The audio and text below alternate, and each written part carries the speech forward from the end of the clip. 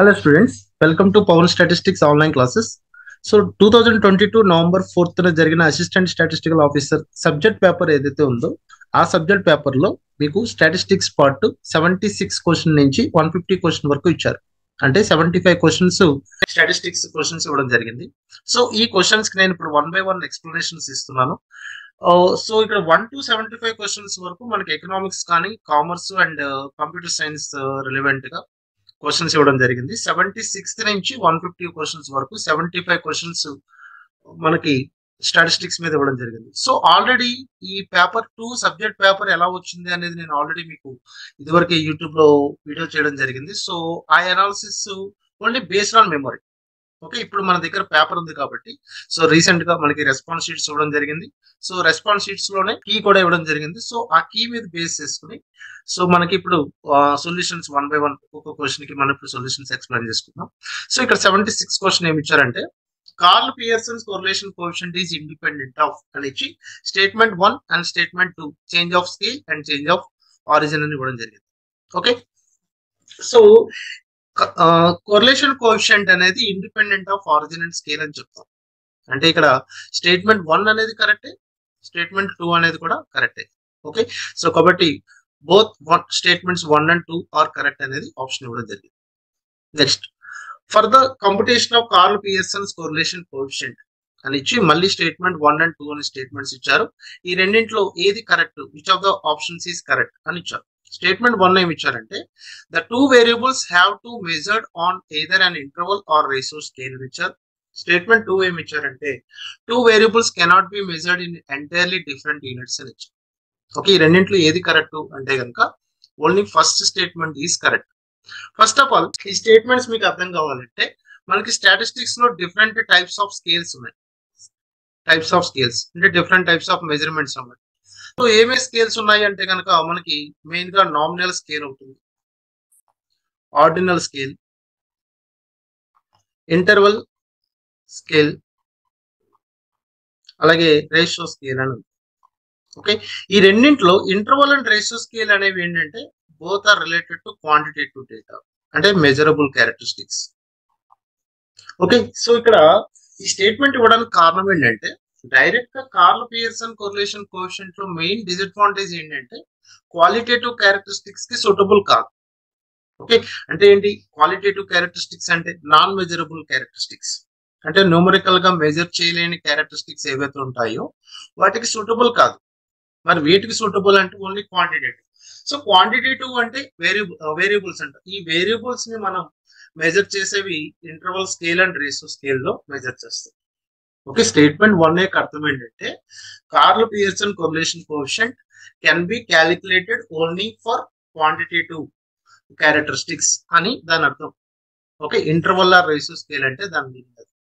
Okay, దీని మీద మనకి ఈ డిఫరెంట్ టైప్స్ ఆఫ్ స్కేల్ మీద ఇంకొక 2 క్వశ్చన్స్ ఇవ్వడం జరిగింది. సో ఆ క్వశ్చన్స్ వచ్చినప్పుడు మీకు నామినల్ స్కేల్ అంటే ఏంటి, ఆర్డినల్ స్కేల్ అంటే ఏంటి, ఇంటర్వల్ స్కేల్ అంటే ఏంటి, రేషియో స్కేల్ అంటే ఏంటి అనేది ఇంకా క్లియర్ గా ఎక్స్ప్లెయిన్ చేస్తాను. మరి సెకండ్ స్టేట్మెంట్ ఏంటి అంటే 2 variables cannot be measured in entirely different units అంటే ఏంటంటే ఒకవేళ 2 variables different units of measurement లో ఉంటే వాటికి మనం curl Pearson correlation coefficient find out చేయలేము అని చెప్తున్నాడు. So that is not correct.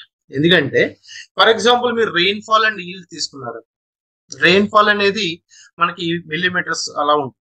Okay, yield అనేది మనకి డిఫరెంట్ గా ఉంటుంది. So different unit of measurement ఉండొచ్చు, ఇక్కడ యూనిట్స్ అనేవి అసలు కన్స్ట్రక్ట్ చేయవు.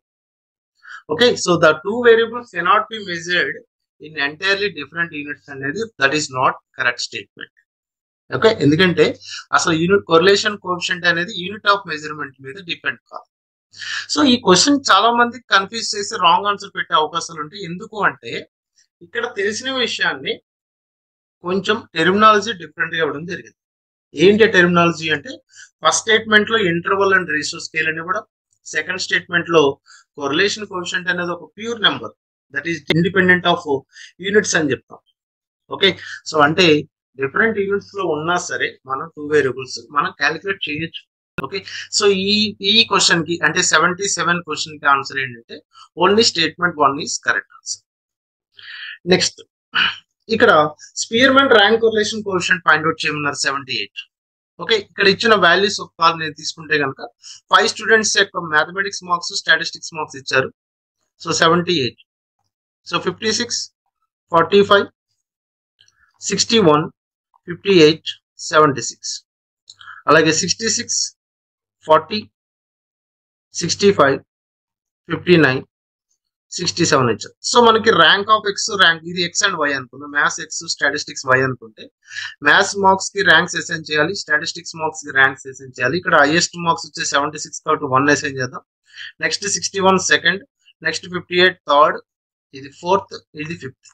అలాగే వై సబ్జెక్ట్ అంటే స్టాటిస్టిక్స్ సబ్జెక్ట్ లో హైయెస్ట్ మార్క్స్ ఏంటంటే 67, 66 నెక్స్ట్, 65 థర్డ్, 59 ఫోర్త్, ఇది 5.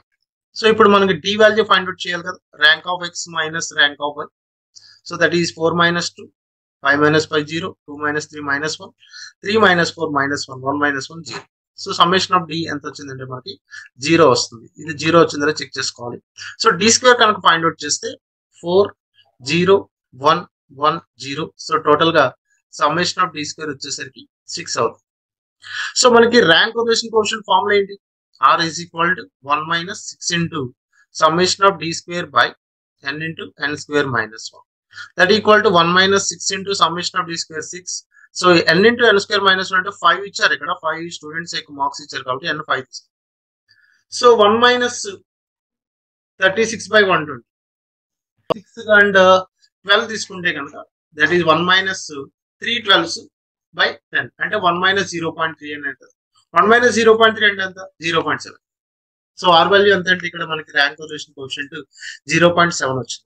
సో ఈ ప్రాబ్లమ్ లో క్యాలిక్యులేటర్ చేయలేకుండానే మనం సింపుల్ గా క్యాలిక్యులేషన్ అనేది ఈజీగా చేయొచ్చు. అంటే మనకి సింపుల్ గా వాల్యూస్ క్యాలిక్యులేటర్ యూజ్ అవ్వకుండానే వాల్యూస్ సింప్లిఫై చేసేలాగా ఇచ్చారు.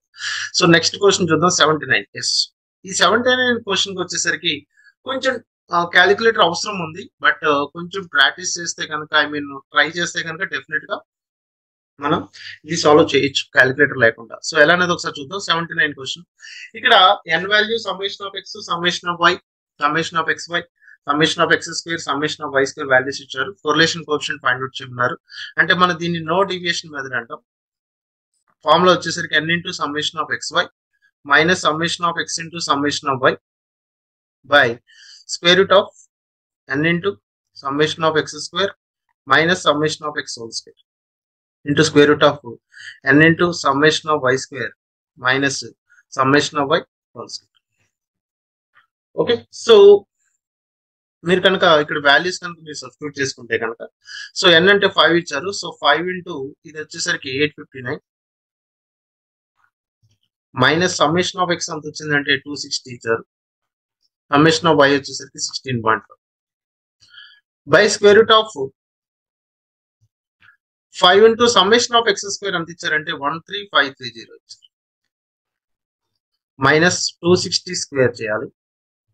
Okay, square root of n into అంటే అగైన్ 5 ఇంటూ 54.55 మైనస్ 16.5 స్క్వేర్ ఇచ్చారు.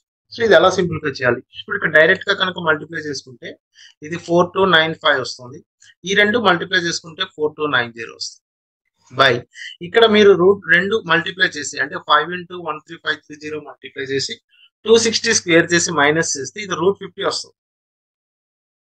అలాగే దీన్ని కూడా సింప్లిఫై చేసుకుంటే ఇది √0.5 వస్తుంది. సో ఇక్కడ న్యూమరేటర్ లో వచ్చేసరికి డిఫరెన్స్ ఎంతంటే 5, √50 ఇంటూ √0.5 అంటే √25 వస్తుంది. అంటే 5/5 అంటే ఆన్సర్ వచ్చేసరికి 1. ఓకే, అంటే కొంచెం డినామినేటర్ వాల్యూస్ లో కొంచెం క్యాలిక్యులేషన్ అవసరం ఉంది క్యాలిక్యులేటర్. సో దీనికి ఆన్సర్ అయితే మాత్రం కొరిలేషన్ కోఎఫిషియంట్ వాల్యూ 1 వచ్చింది. సో నెక్స్ట్ క్వశ్చన్ చూద్దాం. సో 780 క్వశ్చన్ చూస్తే కనుక ఇక్కడ 2 రిగ్రెషన్ లైన్స్ ఇచ్చారు. ఈ 2 రిగ్రెషన్ లైన్స్ నుంచి యూజ్ చేసి మనకి కొరిలేషన్ కోఎఫిషియంట్ ఫైండ్ అవుట్ చేయమన్నారు. సో మనకి 2 రిగ్రెషన్ లైన్స్ ఇలా కనుక రాసుకుంటే 80 క్వశ్చన్ వచ్చేసరికి x plus y is equal to 5 అని రాసుకుంటున్నాను. ఇంకొక ఈక్వేషన్ ని 2x plus y equal to 3 అని రాసుకుంటున్నాను. ఇక్కడ coefficient of x by coefficient of y తీసుకుంటే మనకి 1 వస్తుంది. ఇక్కడ coefficient of x by coefficient of y తీసుకుంటే 2 వస్తుంది. కాబట్టి ఇది స్మాల్ ఉంది కాబట్టి ఇది y on x అవుతుంది, ఇది x on y. So y on x నుంచి y is equal to 5 minus x, form లో తీసుకుంటే కనుక ఇక్కడ byx ఎంత వస్తుంది అంటే -1 వస్తుంది. అలాగే x on y ఈక్వేషన్ మనకి 2x is equal to 3 - y, x equal to 3/2 - 1/2y. So దీని యొక్క స్లోప్ bxy ఎంత అవుతుందంటే -1/2 అవుతుంది. ఓకే, సో ఈ రెండిట్టు కనుక నెగిటివ్ వచ్చింది కాబట్టి ఆర్ వాల్యూ కూడా నెగిటివ్ అవుతుంది. So -√byx into bxy the formula. So -√(-1 into -1/2) అంటే ఫైనల్ గా నాకు ఇది -√(1/2) వచ్చింది, అంటే -0.2. ఇక్కడ మీరు √0.5 మనకి కావాలంటే కనుక లాజికల్ గా కనుక మీరు ఆలోచిస్తే 0.5 అంటే ఇక్కడ చూడండి 0.25 స్క్వేర్ చేస్తే మనకి 6 పాయింట్ వస్తుంది, అలా వస్తుంది. సో 0.3 స్క్వేర్ చేస్తే 0.9 వస్తుంది, 0.5 స్క్వేర్ చేస్తే 0.25 వస్తుంది, 0.707 స్క్వేర్ చేస్తే 7 into 7 0.7 into 0.7 తీసుకున్నాం అనుకోండి, ఇది సమ్ 0.49 అనేది వస్తుంది కదా, అంటే ఇది ఆల్మోస్ట్ 0.5 కి ఈక్వల్ అవుతుంది కదా. కాబట్టి ఇది -√0.5 కాబట్టి మనకు కావాల్సింది 0.707 అనేది ఆప్షన్ అవ్వడానికి ఛాన్స్ ఉంది. కాబట్టి మీరు ఒకవేళ √0.5 మీరు ఫైండ్ అవుట్ చేయలేకపోయినా మనం ఇలా ఆన్సర్ ని గెస్ చేయొచ్చు. ఓకే, అంటే ఇక్కడ 0.7 మీద ఇంకే ఆన్సర్ ఇవ్వలేదు. సో ఆ విధంగా ఇక్కడ కేర్ తీసుకోవడం జరిగింది ఎగ్జామ్. నెక్స్ట్ క్వశ్చన్ చూద్దాం. Yes, next question 81. ఇక్కడ ఏమి ఇచ్చారంటే the arithmetic mean of both regression coefficients. So regression coefficients properties, కొన్ని ప్రాపర్టీస్ ఉంటాయి, లైక్ ఫండమెంటల్ ప్రాపర్టీ కానీ సిగ్నేచర్ ప్రాపర్టీ కానీ, అలా arithmetic mean. So by arithmetic mean అనేది మనకి greater than are equal to GM అని తెలుసు కదా. So arithmetic mean of 2 regression coefficients అంటే ఏమవుతుంది, byx + bxy/2 అవుతుంది. దీని యొక్క జామెట్రిక్ మీన్ ఏమవుతుంది, √byx into bxy అవుతుంది. జామెట్రిక్ మీన్ అంటే √product of observation కదా, nth. మరి దీని ప్లేస్ లో మనం ఏం రాసుకోవచ్చు, r అని రాసుకోవచ్చు. కాబట్టి it is always greater than are equal to, అంటే arithmetic mean of 2 regression coefficients is always greater than are equal to r. అంటే మనకు ఆన్సర్ ఏమవుతుందంటే greater than are equal to correlation coefficient అనేది ఆన్సర్. సో నెక్స్ట్ 82 క్వశ్చన్ చూద్దాం. When the overall sample dispersion is purely due to dispersion among the categories, okay, and not at all due to dispersion within the individual categories, then the value of correlation ratio. So correlation ratio అనే topic actual గా మనకి measures of relation అనేది option లో ఇవ్వడం జరిగింది, కానీ syllabus లో correlation ratio అనేది ఇవ్వలేదు. correlation ratio కానీ ఇంట్రా correlation కానీ ఇలాంటి కాన్సెప్ట్స్ కొంచెం బియాండ్ ద సిలబస్ అని చెప్పాలి. So what ever it may be, ఎప్పుడైనా గుర్తుపెట్టుకోండి correlation ratio మనకి 0 to 1 ఉంటుంది. సో దీన్ని 0 to 1 ఉంటుంది. సో ఇది ఎప్పుడు 0 అవుతుంది అంటే కనుక డిస్పర్షన్ అనేది no dispersion among the categories observe చేస్తే కనుక మనం 0 అనుకుని తీసుకోవాలి. అదే dispersion no dispersion with in the individual categories అని తీసుకుంటే కనుక 1 అవుతుంది. ఓకే, మళ్ళీ చెప్తున్నాను, no dispersion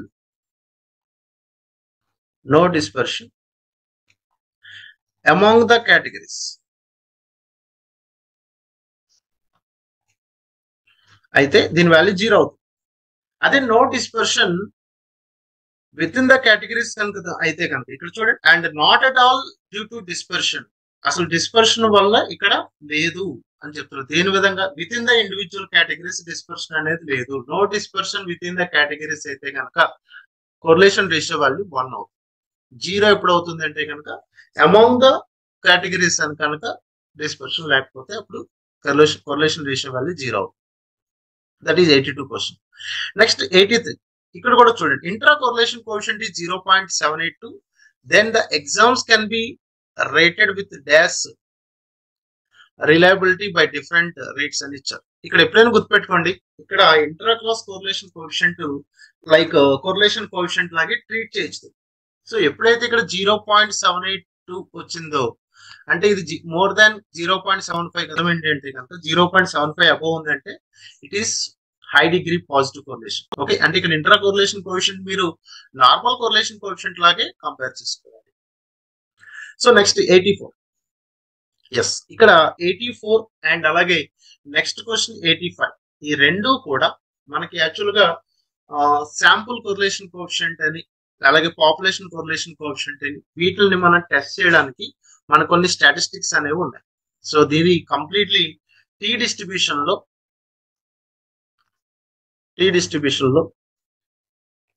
small and large sample test అనే కాన్సెప్ట్ ఉంటుంది స్టాటిస్టిక్స్ లో. సో ఆ కాన్సెప్ట్ మీద క్వశ్చన్స్ ఫ్రేమ్ చేయడం జరిగింది. ఓకే, సో జనరల్ గా మన కొరిలేషన్ కోఎఫిషియంట్ కి difference between the observation correlation coefficient కి అలాగే పాపులేషన్ కొరిలేషన్ కోఎఫిషియంట్ కి డిఫరెన్స్ ఫైండ్ అవుట్ చేయడానికి మనకి టెస్ట్ స్టాటిస్టిక్ ఒకటి ఉంటుంది. T is equal to are into square root of n-2 by square root of 1 - r square. That is we call it as a test statistic. అంటే మనం correlation coefficient test చేయడానికి ఉపయోగించే statistics with tea distribution తో చేస్తాం. Okay, ఇది it is follows tea distribution with degrees of freedom n-2. Okay, అంటే ఇది కొంచెం బియాండ్ సిలబస్ అనే చెప్పాలి ఈ క్వశ్చన్ ఇక్కడ మాత్రం. అంటే ఓన్లీ ప్యూర్ స్టాటిస్టిక్స్ వాళ్ళు మాత్రమే ఈ క్వశ్చన్ ఆన్సర్ చేయగలుగుతారు. కొంచెం బీకామ్ వాళ్ళు కానీ బిఏ వాళ్ళు కానీ ఇలాంటి వాళ్ళు కొంచెం ఈ క్వశ్చన్స్ ఆన్సర్ చేయలేరు. ఓకే, సో టీ డిస్ట్రిబ్యూషన్ మీద అడిగారు. అలాగే ఈ టీ డిస్ట్రిబ్యూషన్ నే మనకి ఇంకొక క్వశ్చన్ ఇచ్చారు ఏంటంటే, for the data size n that follows bivariate normal distribution with zero population correlation, that is rho equal to 0, the exact density function f of for the sample correlation coefficient are normal variate. So that is belonging to this one. అంటే దీని నుంచి మనం base చేసుకున్న ఈ test statistic కూడా derive చేస్తుంటారు. So 1 - r square into n-4/2 with beta 1/2 and 1/2 n-2. Okay, beta అనేది beta function, B అనేది ఇక్కడ బీటా ఫంక్షన్ అని డిఫైన్ చేస్తారు. సో ఈ రెండు కూడా కంప్లీట్ గా టీ డిస్ట్రిబ్యూషన్స్ యొక్క కాన్సెప్ట్స్ అని చెప్పాలి. సో దీన్నే సాకిన్స్ మెథడ్ అని కూడా అంటారు. ఓకే, సో ఇది కొంచెం టీ డిస్ట్రిబ్యూషన్ కొంచెం డెప్త్ గా చదివితేనే ఇలాంటి క్వశ్చన్స్ మనం ఆన్సర్ చేయగలుగుతాం. ఓకే, సో నెక్స్ట్ 86 క్వశ్చన్ చూడండి.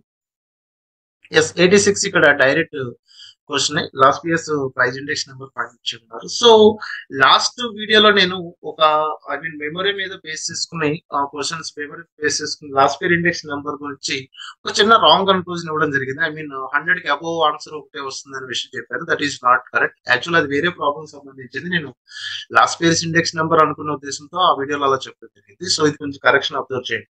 So what are it maybe ఇక్కడ చూడండి, మనకి ఇక్కడ base year price, base year quantity ఇచ్చారు, అలాగే current year price, current year quantity ఇచ్చారు. సో మనకి కావాల్సింది ఏంటంటే క్వశ్చన్ నెంబర్ 86 ఇక్కడ మనకు కావాల్సింది ఏంటంటే last years index number formula ఏంటంటే summation of P1 Q0 by summation of P0 Q0 into 100. Okay, but ఇది మనం క్యాలిక్యులేటర్ లేకుండా ఎలా చేయొచ్చు అనేది చూద్దాం. ఫస్ట్ ఆఫ్ ఆల్ మనకి P1 Q0 వాల్యూస్ కావాలి కదా. అంటే ఏంటి, current year price, base year quantity మీరు తీసుకుంటే కనుక సో వీటి వాల్యూస్ చూడండి. 40, next 72, next 100. Okay, so next వచ్చేసరికి 45. అలాగే P0 Q0 వాల్యూస్ కూడా వేస్తున్నాను. P0 Q0 కూడా చూసుకుంటే 20, నెక్స్ట్ వచ్చేసరికి 60, 80, 30. సో ఇది మొత్తం యాడ్ చేద్దాం. ఇది మొత్తం యాడ్ చేస్తే నాకు 257 వచ్చింది. ఇది మొత్తం యాడ్ చేస్తే నాకు 190 వచ్చింది.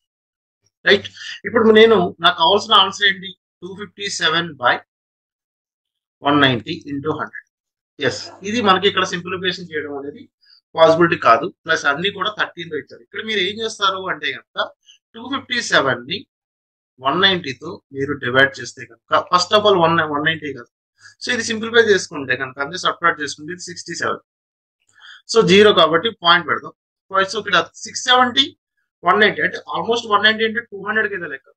సో 3 times క్యాన్సిల్ అవుతుందని తెలుస్తాం. So 3 190s. సో 3 190s చూస్తే 570. సో ఇక్కడ ఎంత వస్తుంది, 100 వస్తుంది. సో ఇక్కడ మనం 0 పెట్టుకుంటే ఇప్పుడు చూడండి 190 ఇంటూ మనం ఎన్ని టైమ్స్ మల్టిప్లై చేస్తే 100 లోపు 1000 లోపు రావచ్చు అంటే అది 200 కింద లెక్క వేసుకుంటే మీరు 5 times కదా. ఇక్కడ లాజికల్ గా ఆలోచించాల్సిన విషయం ఇదే.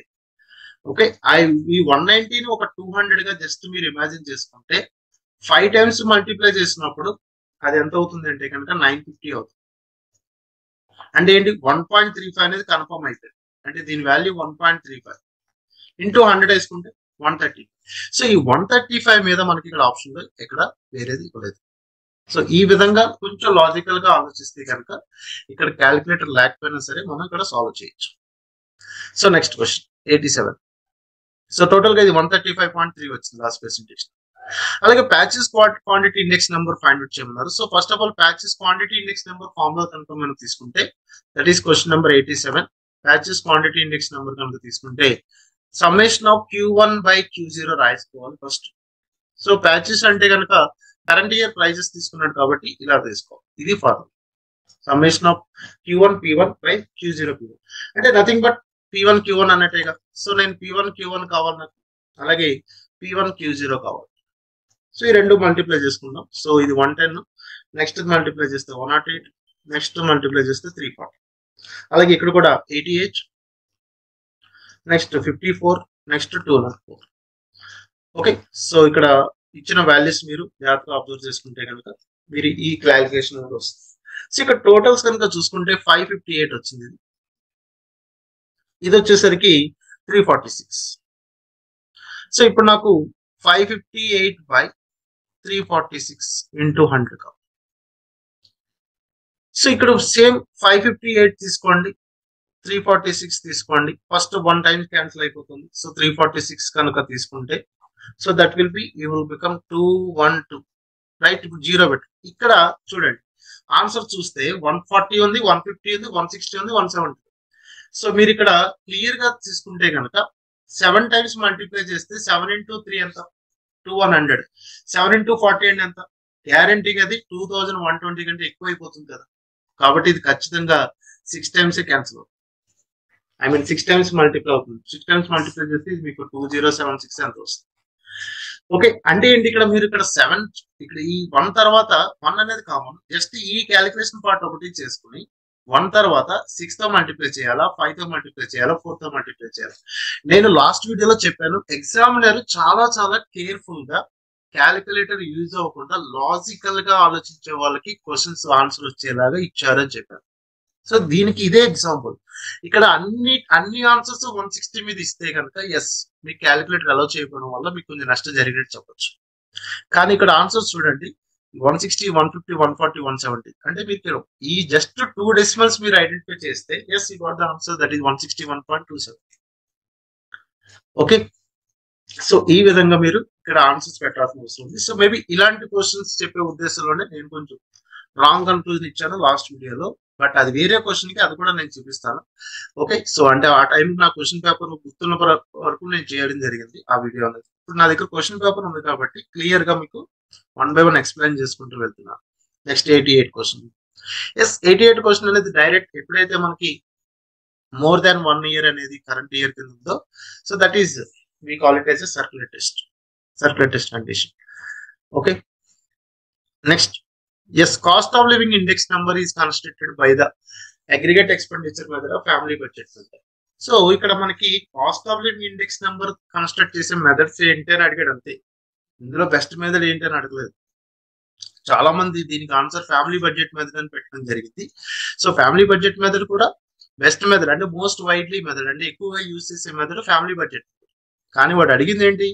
Cost of living index number ఈ కింది పద్ధతుల ద్వారా నిర్మించబడతాయి, అంటే కన్స్ట్రక్ట్ చేయగలుగుతాం. అంటే అగ్రిగేట్ ఎక్స్పెండిచర్ లోనే చేయగలుగుతాం, ఫ్యామిలీ బడ్జెట్ మెథడ్ లోనే చేయగలుగుతాం. ఓకే, బోత్ 1 and 2 అనేవి కరెక్ట్. నెక్స్ట్ 90 క్వశ్చన్ చూద్దాం. 90 క్వశ్చన్ లో మనకి ఇక్కడ క్వార్టైల్స్, థర్డ్ క్వార్టైల్ ఫైండ్ అవుట్ చేయమన్నారు. సో ఎప్పుడైనా సరే క్వార్టైల్స్ ఫైండ్ అవుట్ చేయమన్నప్పుడు మనం ఫస్ట్ చేయాల్సింది ఏంటంటే దాన్ని అసెండింగ్ ఆర్డర్ లో అరేంజ్ చేసుకోవాలి. సో ఇచ్చిన మార్క్స్ కనుక అసెండింగ్ ఆర్డర్ లో అరేంజ్ చేసుకుంటే ఫస్ట్ 23, 25, నెక్స్ట్ 29, 34, 47, 52, 57, 62. ఓకే, టోటల్ గా ఇక్కడ 8 స్టూడెంట్స్ ఉన్నారు. సో Q3 కావాలంటే మనకి 3 into n plus 1/4 కదా, ఇది Q3 formula. So 3 into 8 plus 1/4. Okay, so అంటే ఇది మనం సింప్లిఫై చేసుకుంటే ఇది 6.75 టర్మ్. మరి 6.75 టర్మ్ అంటే ఎలా రాయొచ్చు అంటే sixth term plus 0.75 into 7th minus 6th term అని రాయాలి. సో 6th టర్మ్ ఏది ఇక్కడ? 6th term 52.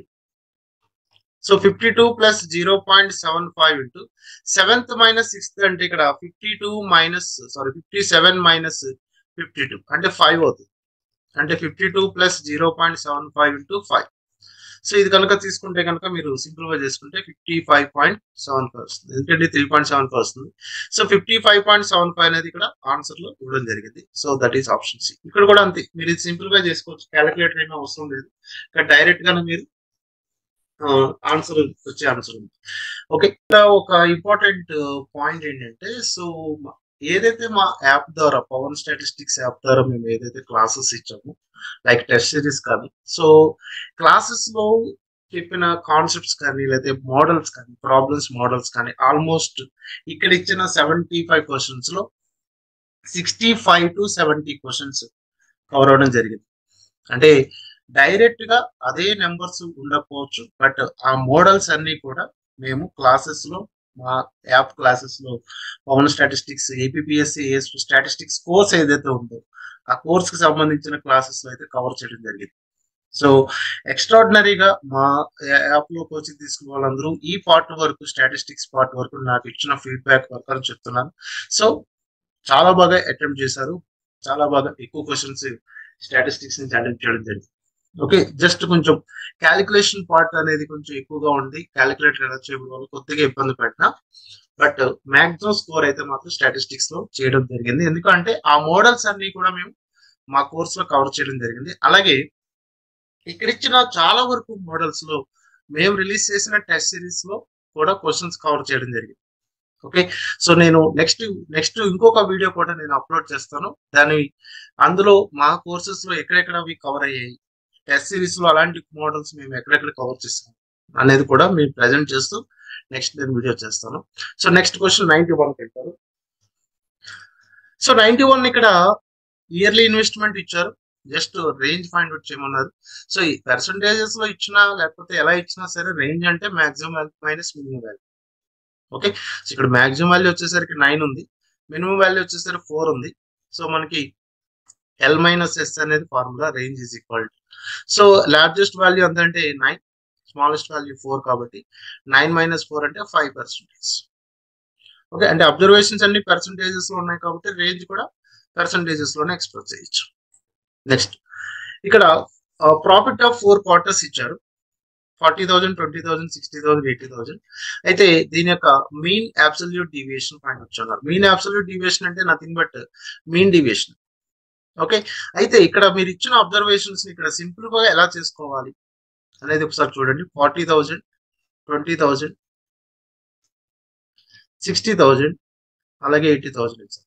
సో దీని అన్నింటిలోనూ 10,000 కామన్ గా ఉంది కాబట్టి మీరు ఈ అబ్జర్వేషన్స్ ఇలా తీసుకోవచ్చు, 4, 2, 6, 8 కింద తీసుకోవచ్చు సింపుల్ గా. ఓకే, దీని యొక్క మీరు కనుక మీన్ కనుక తీసుకుంటే X bar is equal to ఎంత అవుతుంది, దట్ ఈస్ ఈక్వల్ టు 4 + 2, 6 + 6, 12 + 8, 20 అవుతుంది. 20/4 అంటే 5 అవుతుంది. సో ఇప్పుడు మీన్ డివియేషన్ అంటే ఏంటి, X modulus of X minus X bar కదా, అంటే 4 - 5 -1 మోడ్యులస్ ఉంది కాబట్టి ఇది +1 అయిపోతుంది. సో 1, 2 - 5 3, 6 - 5 1, 8 - 5 3. సో 1 3 1 3 వచ్చింది. ఇప్పుడు యాడ్ చేస్తే ఎంత, 8, 8/4 అంటే ఎంత, 2. ఇప్పుడు అదే 10,000 మళ్ళీ మల్టిప్లై చేసండి, 10,000 చేసండి, దట్ ఈస్ 20,000. అంటే ఇక్కడ మీరు సింప్లిఫై చేసేటప్పుడు ఆ 10,000, 40,000, 20,000, 60,000 అలా తీసుకుని చేయకుండా 4, 2, 6, 8 కింద తీసుకోవచ్చు. అన్నింటిలో 10,000 ఉంది కాబట్టి. సో ఫైనల్ గా వచ్చిన ఆన్సర్ కి ఇంటూ 10,000 మీరు తీసుకోవచ్చు. సో అంటే కొంచెం సింప్లిఫై చేయడానికి ఈజీగా అవుతుంది. సో 20,000 అనేది ఆన్సర్ ఇవ్వడం జరిగింది. ఓకే, సో నెక్స్ట్ అలాగే coefficient of range find out చేయమని చెప్పారు. సో ఇది కూడా చాలా డైరెక్ట్ క్వశ్చన్. సో ఇక్కడ లార్జెస్ట్ అబ్జర్వేషన్ 93, లార్జెస్ట్ అబ్జర్వేషన్ వచ్చేసరికి 82 ఉంది, స్మాలెస్ట్ అబ్జర్వేషన్ వచ్చేసరికి 43. మరి కోఎఫిషియంట్ ఆఫ్ రేంజ్ ఫార్ములా ఏంటి, L - S/L + S. ఇక్కడ పాయింట్లు ఇచ్చారు కాబట్టి ఇంటూ 100 తీసుకోలేదని మనకు అర్థం కావాలి. సో అంటే 82 - 43 82 + 43. 82 - 43 అంటే 39/120. సో ఇక్కడ సింప్లిఫికేషన్ ఎలా చేయాలి, ఇక్కడ కూడా చూడండి 0.1 ఉంది, 0.2 ఉంది, 0.3 ఉంది, 0.4 ఉంది. అంటే మనకి ఓన్లీ ఒక డెసిమల్ మాత్రమే కావాలి. సో 39 ని 125 తో డివైడ్ చేయాలి.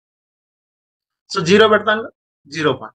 సో 125 ఉంది, 390 ఉంది. సో ఎన్నిసార్లు క్యాన్సిల్ అవుతుంది, 3 125 ఎంత, 375 కదా.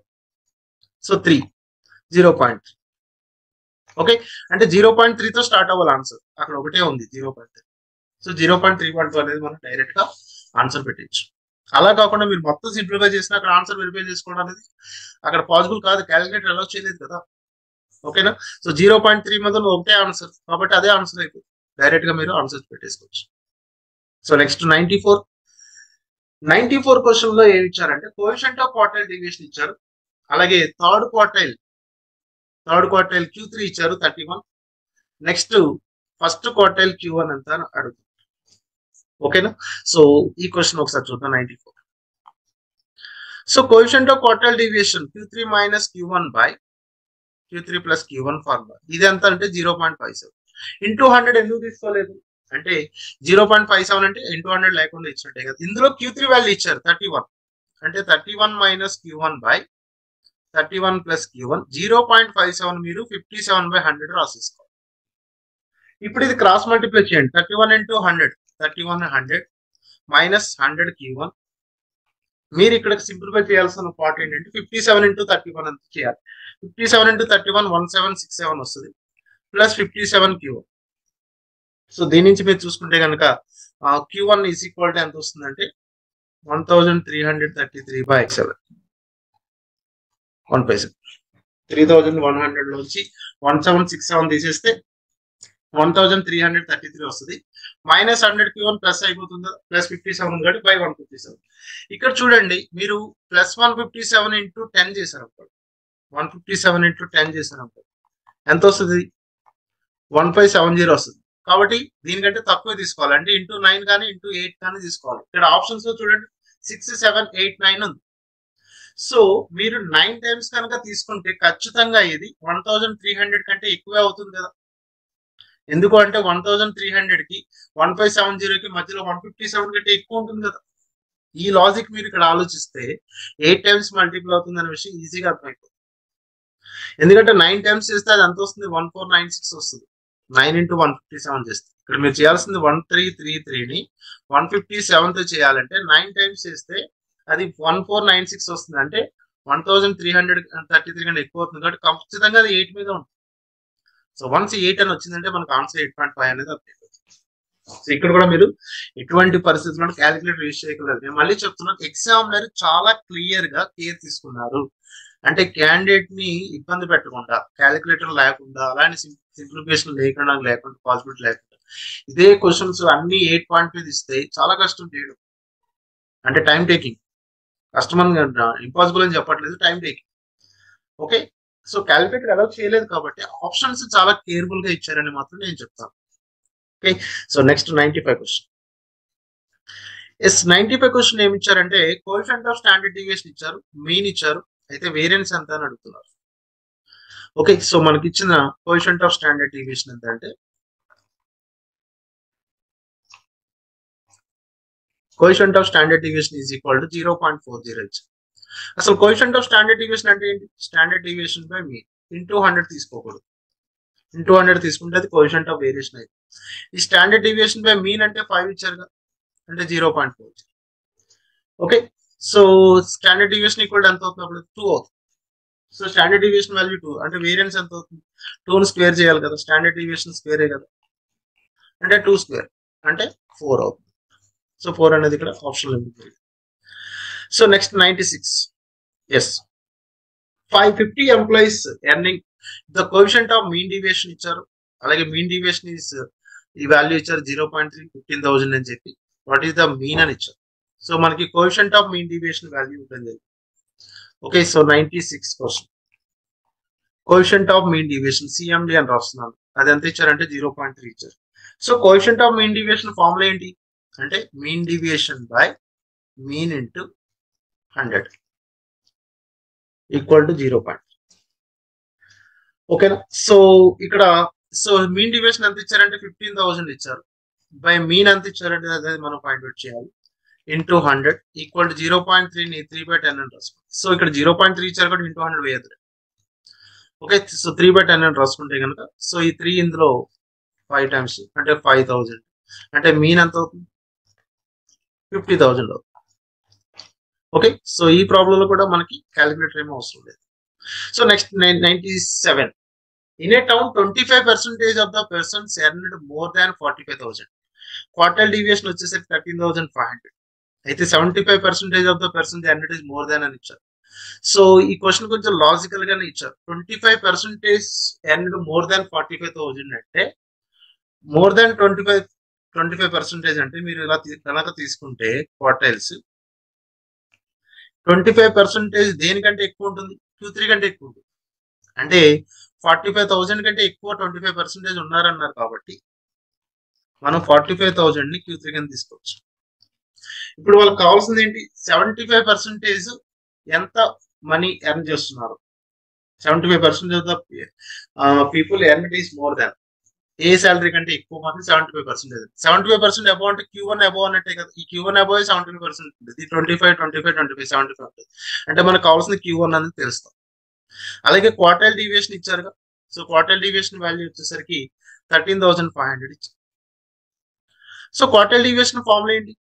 That is Q3 minus Q1 by 2 equal to 13,500. So Q3 value 45,000 minus Q1 equal to ఈ రెండింటిని మల్టిప్లై చేస్తే 27,000 వస్తుంది. సో దీని నుంచి Q1 ఎంత వస్తుంది? 45,000 మైనస్ 27,000 కదా, అంటే 18,000. సో 18,000 శాలరీ అబోవ్ ఉన్నారు 70%. సో ఇక్కడ ఈజీగా అర్థమవుతుంది. So next 98. If the arithmetic mean and geometric mean of two numbers is 12 and 6, what is the harmonic? So direct question మనకి ఇది. ఓకే, సో అర్థమెటిక్ మీన్ ఎంత ఇచ్చారంటే క్వశ్చన్ నెంబర్ 98. అర్థమెటిక్ మీన్ వచ్చేసరికి 12 ఇచ్చారు. సో జామెట్రిక్ మీన్ వచ్చేసరికి 6 ఇచ్చారు. Harmonic mean ఎంత?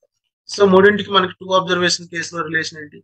GM square equal to AM into HM కదా. అంటే 6 square equal to 12 into HM అంటే 36/12. 36/12 అంటే that is nothing but harmonic mean value వచ్చేసరికి మనకి 3 అవుతుంది. సో 3 అనేది ఇక్కడ ఆప్షన్ లో ఇవ్వడం జరిగింది. So next for 3 numbers 2a, b, arithmetic mean is 14/3, geometric mean is 4, the value of a and b respectively అని ఇచ్చారు. సో ఇది కూడా కొంచెం మనం సింపుల్ గా చేసుకోవచ్చు.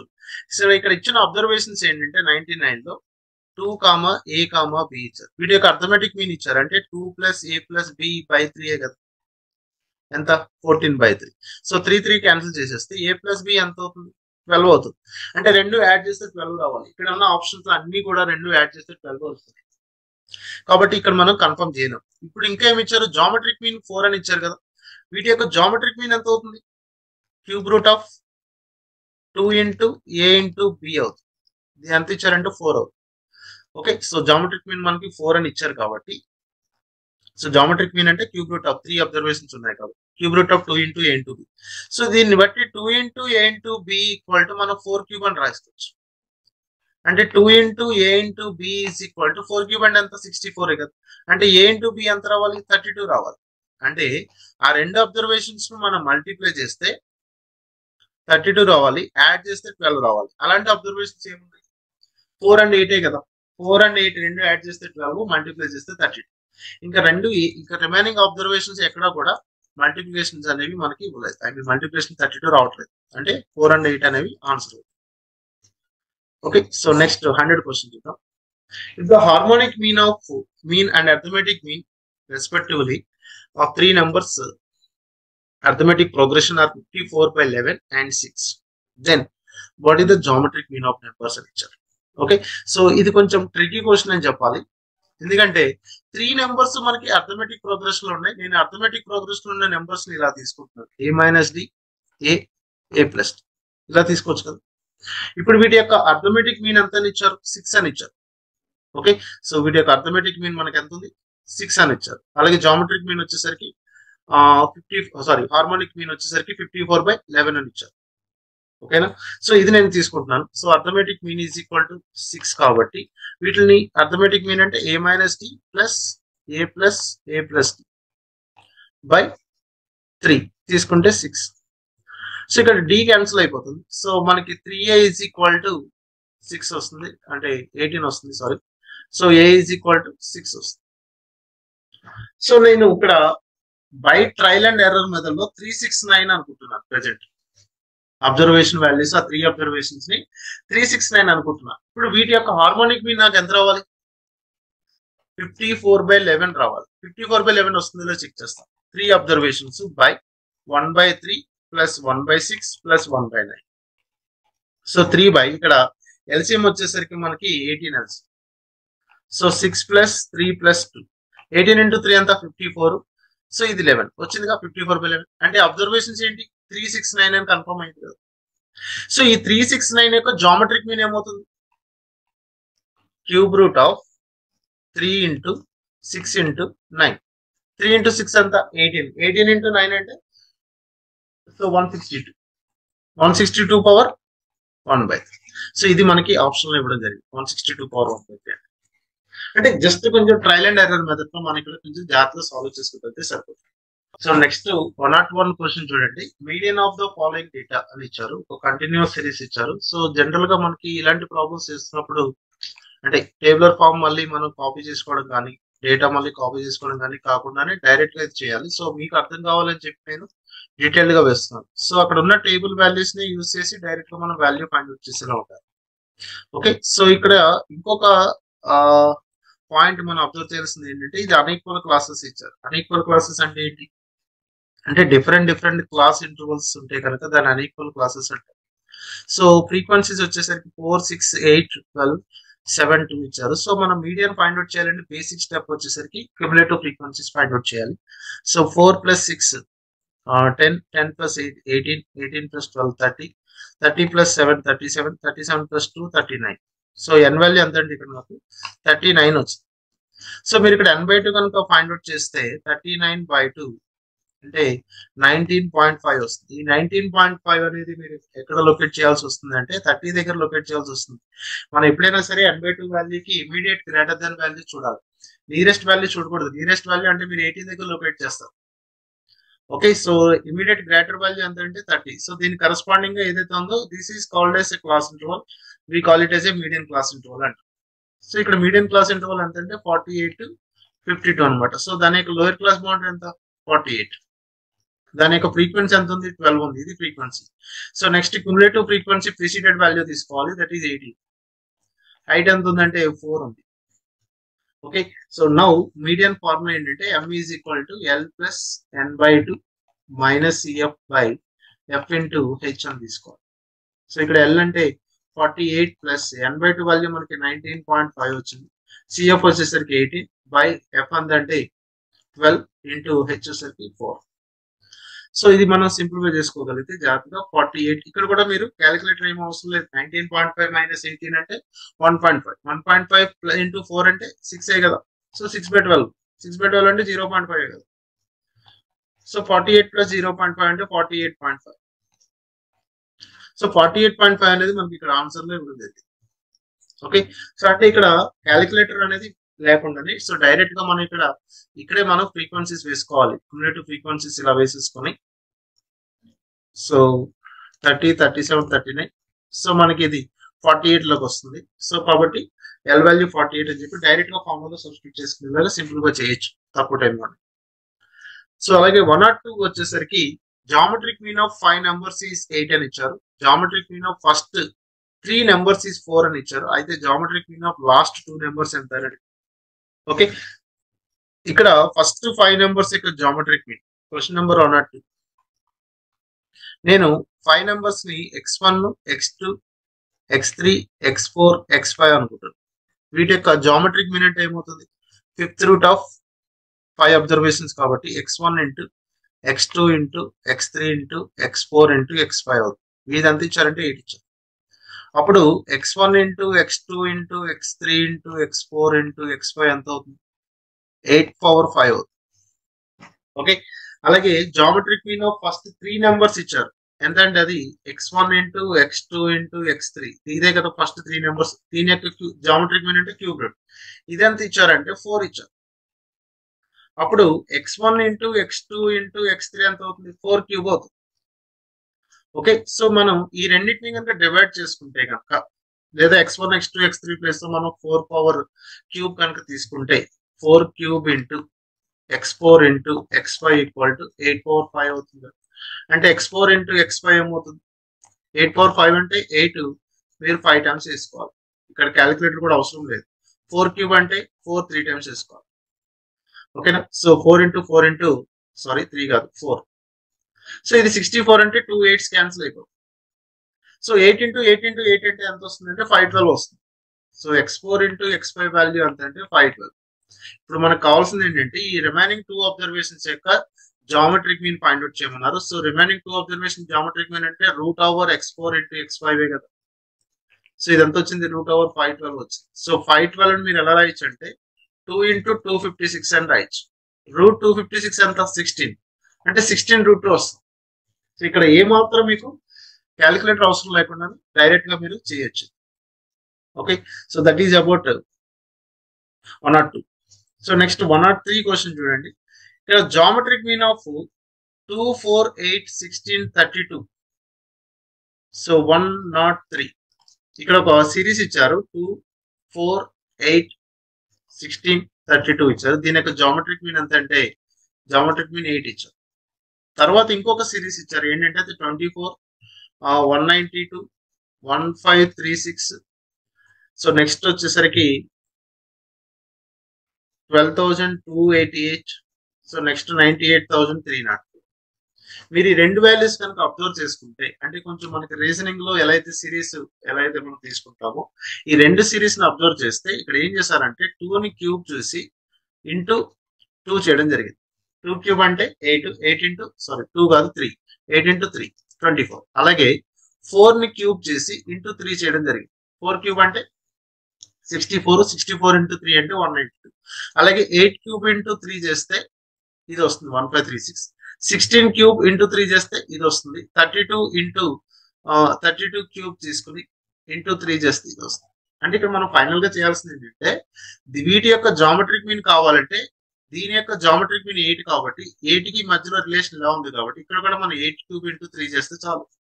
సో 8 క్యూబ్ ఇంటూ 3 అంటే ఎంత 1536. సో ఇలా కూడా మనం చేయించుకోవాలంటే సో లేదు డైరెక్ట్ గా మనం కూడా చేయొచ్చు. ఎలాగంటే 2 4 8 16 32 8 అన్నారు కాబట్టి సో అక్కడ మిడిల్ వాల్యూ వచ్చింది కాబట్టి ఇక్కడ కూడా మిడిల్ వాల్యూ డైరెక్ట్ గా తీసేసుకోవచ్చు. రెండింటికి రిలేషన్ ఉంటేనే కదా అలా ఇస్తాడు వాడు. సో అలా మనం గెస్ చేసినా సరే 1536 అనేది ఆన్సర్ పెట్టచ్చు. So next 104 question. 104 క్వశ్చన్ లో కొంచెం లాజికల్ గా ఇచ్చారు ఇది. సో ఇక్కడ g ఆఫ్ x అనేది log x కింద తీసుకోమన్నారు. అయితే arithmetic mean of g of x by y. First of all g of x by y ఏమవుతుంది log x బై y అవుతుంది. log x బై y అంటే ఏంటి log x minus log. Okay, అలాగే g of x into y ఎలా రాయొచ్చు log xy అని రాయొచ్చు. log ab formula ఏంటంటే log x ప్లస్ log. అంటే మనకి ఈ రెండింటికి అర్థమెటిక్ మీన్ కావాలి. ఆ రెండింటికి అర్థమెటిక్ మీన్ అంటే రెండు యాడ్ చేసినప్పుడు ఈ minus log y plus log y cancel అయిపోతాయి కదా. So log x minus log y ఒకటి, ఇంకొకటి log x plus log y. ఓకేనా? సో బై 2 కాబట్టి 2. సో ఇది అర్థమెటిక్ మీన్ అవుతుంది. సో ఇక్కడ log y క్యాన్సిల్ చేస్తే మనకి ఫైనల్ గా 2 log x is equal 2 log x by 2 వస్తుంది. 2 కూడా క్యాన్సిల్ అయిపోతుంది. సో ఫైనల్ గా log x. సో ఇక్కడ log x అనేది ఇక్కడ ఆన్సర్ ఇవ్వడం. So next 105 which of the following is not a measure of location అని ఇచ్చారు. మెజర్ ఆఫ్ లొకేషన్ అంటే ఏంటి యావరేజ్. మెజర్ ఆఫ్ లొకేషన్ ని యావరేజ్ అంటారు. సో ఇక్కడ యావరేజ్ ఏంటి అంటే మిడ్ రేంజ్ అనేది. మిడ్ రేంజ్ అంటే ఎలా చెప్పచ్చు అంటే ఫస్ట్ అంటే లీస్ట్ టర్మ్ కి అలాగే హైయెస్ట్ టర్మ్ కి ఉన్న యావరేజ్ ని మిడ్ రేంజ్ అంటారు. అలాగే క్వార్టైల్స్ అనేది మనం క్వార్టైల్ బేస్ చేసుకుని కూడా మెజర్ ఆఫ్ లొకేషన్ కింద చెప్పొచ్చు. అవి డిపెండింగ్ మెజర్స్ ఆఫ్ డిస్పర్షన్ అంటారు కానీ so we can consider as quartile as one of the measure of average, positional average. So maximum value కూడా మనం కన్సిడర్ చేయొచ్చు మెజర్ ఆఫ్ లొకేషన్. మనం దేన్ని ఫైండ్ అవుట్ చేయలేమంటే రేంజ్ అనే దాన్ని మెజర్ ఆఫ్ లొకేషన్ కింద కన్సిడర్ చేయాలి. సో రేంజ్ అనేది correct answer. So next 106 question వచ్చేసరికి yes mid range find out చేయమన్నారు. సో ఆల్రెడీ మిడ్ రేంజ్ అంటే ఏం చెప్పానంటే హైయెస్ట్ వాల్యూకి లీస్ట్ వాల్యూకి ఉన్న యావరేజ్ ఎంత అన్నది. ఓకే, ఇక్కడ సో క్వశ్చన్ నెంబర్ వచ్చేసరికి 106. సో 106 లో మనం ఏం చేయాలంటే హైయెస్ట్ వాల్యూ వచ్చేసరికి 9 ఉంది. ఓకే 10 ఉంది highest value. So least value వచ్చేసరికి 0 ఉంది. సో రెండింటికి యావరేజ్ అంటే ఎంత 10/2 అంటే 5 అవుతుంది. Okay, so next 107. సో ఇక్కడ ఒక డేటా ఇచ్చి inter quartile range of corona incubation in days for the following data అని ఇచ్చారు. సో ఇక్కడన్నా మన inter quartile range find out చేయమని చెప్పారు. ఇంటర్ క్వార్టైల్ రేంజ్ అంటే ఏంటి?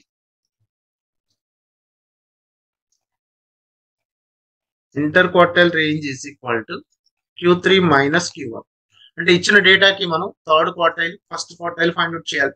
సో అంటే మన క్వార్టైల్స్ ఫైండ్ అవుట్ చేయాలంటే ఫస్ట్ మనం దీన్ని అసెండింగ్ ఆర్డర్లో అరేంజ్ చేసుకోవాలి. అసెండింగ్ ఆర్డర్లో అరేంజ్ చేసుకుంటే 24, 25, ఓకే 29, అగైన్ 29 రిపీట్ అయింది, 30, 31.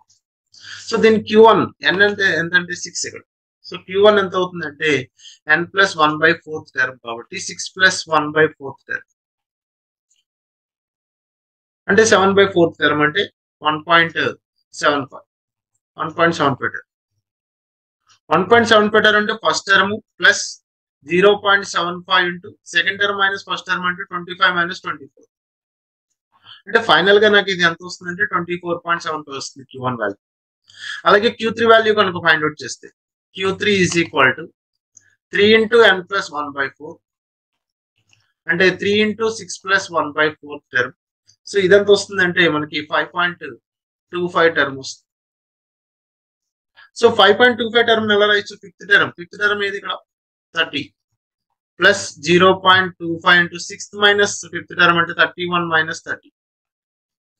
సో అది మళ్ళీ 1 అవుతుంది కాబట్టి ఫైనల్ గా నాకు 30.25 వస్తుంది. ఇప్పుడు Q3 మైనస్ Q1 కదా మనకు కావాల్సిన ఇంటర్ క్వార్టైల్ రేంజ్. అంటే 30.25 మైనస్ 24.75 కనుక తీసుకుంటే యూ విల్ గెట్ ద 5.5 అనేది ఆన్సర్ వస్తుంది. సో 5.5 అనేది ఇక్కడ ఆన్సర్ ఉంటుంది. సో నెక్స్ట్ 108 క్వశ్చన్ లో మనకి జస్ట్ సింపుల్ గా ఒక డేటా ఇచ్చి మీడియన్ ఫైండ్ అవుట్ చేయమని చెప్పారు. సో దీన్ని మనం ఫస్ట్ మీడియన్ లో మనకు బేసిక్ స్టెప్ ఏంటంటే అసెండింగ్ ఆర్డర్ లో అరేంజ్ చేసుకోవాలి. సో అసెండింగ్ ఆర్డర్ లో అరేంజ్ చేసుకుంటే 21, 22, 23 ఇచ్చారు. నెక్స్ట్ 26, 28, 29.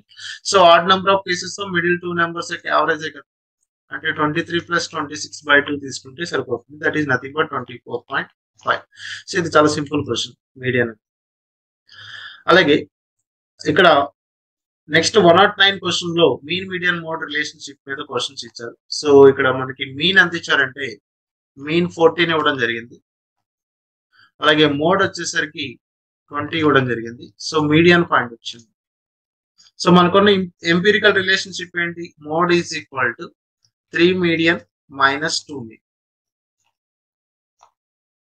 సో ఈ ఫార్ములాలో మనం మోడ్ ప్లేస్ లో 20 రాసుకున్నాం, 3 మీడియన్ మైనస్ 2 మీన్ ఎంత అంటే 14 రాసుకున్నాం. సో ఇదంతా అవుతుందంటే 20 ప్లస్ 2 ఇంటూ 14 28. సో టోటల్ గా 48 వస్తుంది. So 3 median is equal to 40. So దీని నుంచి మనకి మీడియన్ ఎంత వస్తుంది అంటే 48/3 అంటే 16 వస్తుంది. సో మీడియన్ వాల్యూ వచ్చేసరికి 16.